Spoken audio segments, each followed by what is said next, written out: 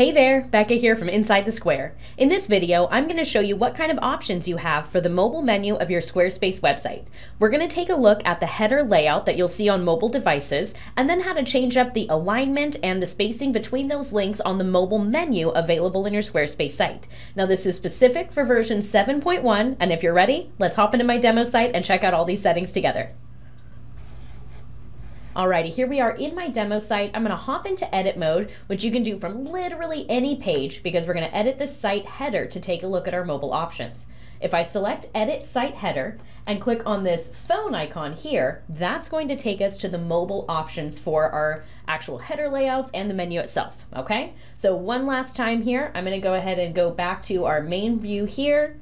I'll select done. What we've done is click on edit mode, and then selected edit site header, and I'll click on the phone right here, and this will take us to all of the mobile options. Now here we have header layout. This will be at the top of every page of your website, and this is where you change the alignment for the logo or site title like I have, as well as the cart icon if you have that enabled, and where the icon to access your menu is. Now I generally keep the icon on the right hand side because that's been pretty standard online for a while, but you can change that if you want to. If you select a layout like this, for example, that'll place the mobile menu icon and then the cart icon over on the left hand side. This has mobile left, cart icon right, cart icon left, mobile menu right. You get the idea here. Click on any one of these header layouts to change up the look of how the header will be displayed on every single page on your site, okay? Cool. Now next up, we have the overlay menu. I'm going to click into this and it will open the mobile menu on my site. Now here we can adjust things like the alignment, putting all the links to the left. If my computer will do its job, there we go. All the links in the center and all on the right. Notice my social media icons are changing too. Pretty cool, right? Now for the link spacing, this says 3.8 view width. That's what VW stands for. You can just use this little slider to make them closer together or further apart, totally up to you. And then underneath that, we have colors. Clicking into colors, you can assign a color theme. Now the colors inside this color theme will be changed in your site styles menu, and we will dig into that, don't worry. So let's say we select bright 1. You'll notice everything is being updated to completely different colors. This is what I have assigned inside my color menu.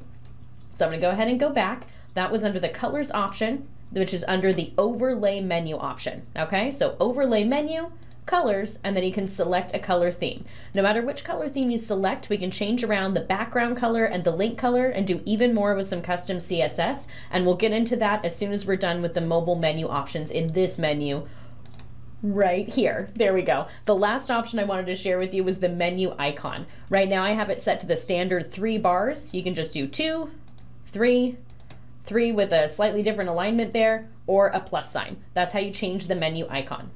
Now before we dig into this any further, I do have a few tutorials linked in the description beneath this video. You can actually replace that mobile menu icon with your own image or the text menu if you'd like to try that instead. Check out the links in the description below for that separate tutorial because it requires a little bit of custom code and I didn't want to include it in the overview of just the standard settings available.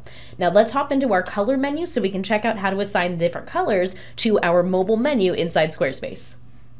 So back in my demo site, I'm going to click on this icon so we can see what our mobile menu looks like.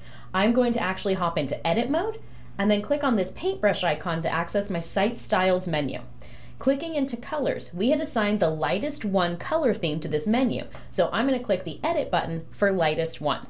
This will allow me to change the menu overlay. That's what we're working on right now. So if I want the background color to be a different color from my color palette, like the light gray, for example, I can select that option and will be updated. We can also change the link colors. Let's say we actually want these to be a dark gray instead, or maybe make the link colors a solid white on a black background. There we go. We can adjust all of those separately. We can also change the button background, this right here, creating a custom color if we want to just pick one that's available here, or hopping into our color palette and going with the color we've already used on our site. Now last but not least, I'm going to change this button text as well.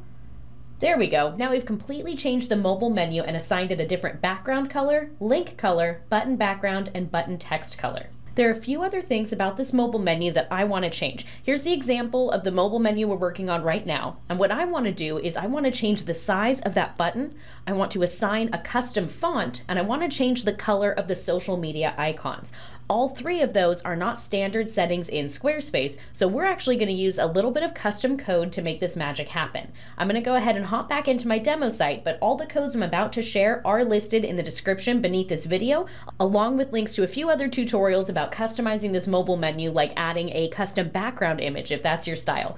Let's hop back into my demo site and start by changing up the font size on that button. We have our menu open in my demo site here, and I'm going to navigate to Design and then scroll down to Custom CSS. This is where I'm going to paste the code that's listed in the description below for changing the font size of that button. I'm just going to paste this code right here, and I'll walk you through what it means. What we've said right here is when the header menu is open, so when this mobile menu is enabled, take that mobile menu button and make the font size 16px and give it a little bit of margin on the bottom. When I remove the margin from the bottom, you'll notice it scoots down to the bottom of the phone screen, and I didn't quite like that, so I added 5 rem to the bottom. You can change that 5 and maybe make it, I don't know, how about 20px? Change that to whatever value you're comfortable with. Now the font size I set to 16.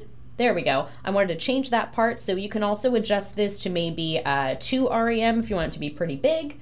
You can adjust it to, let's say, 20px. There we go, a little bit smaller. Definitely play around with that font size until it looks just perfect for your own button. One of the other things I wanted to teach you how to do was how to assign a custom font to the links inside this menu. We can do that using a very similar code. I'm just going to enter a new line and paste the code here. This says header menu open A, font family serif. Serif is the name of just the base font family that I assigned here because it's different than the font that I used. And you'll notice it's changed my site title, all of the links, as well as the button. This basically says when the header menu is open, take any active links and make them a serif font.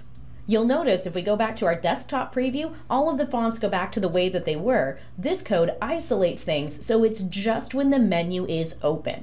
Now the very last thing I wanted to share, I'm going to scroll down on my mobile preview here where I've got all of the codes, is how to create a custom color for the mobile menu icon.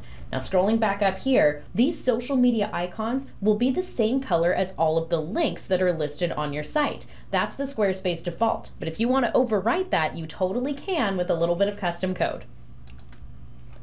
Back in my CSS window here, I'm going to enter a new line, and I'm going to tell the browser when the actual mobile menu is open, make the icons this teal color instead. You can use a hex color code or maybe change it to red if you want to, or if you want the icons to be pink, you can just say the word pink and you're good to go. But I'll go ahead and close this menu and we'll hop into our desktop preview. The icons over here are still exactly the same as they were before. Again, this only changes when the mobile menu is open. So back into our mobile preview, and I'll click that there. Now we have a different color for these icons. Whatever you decide to change with code, just make sure you select save and you'll be good to go.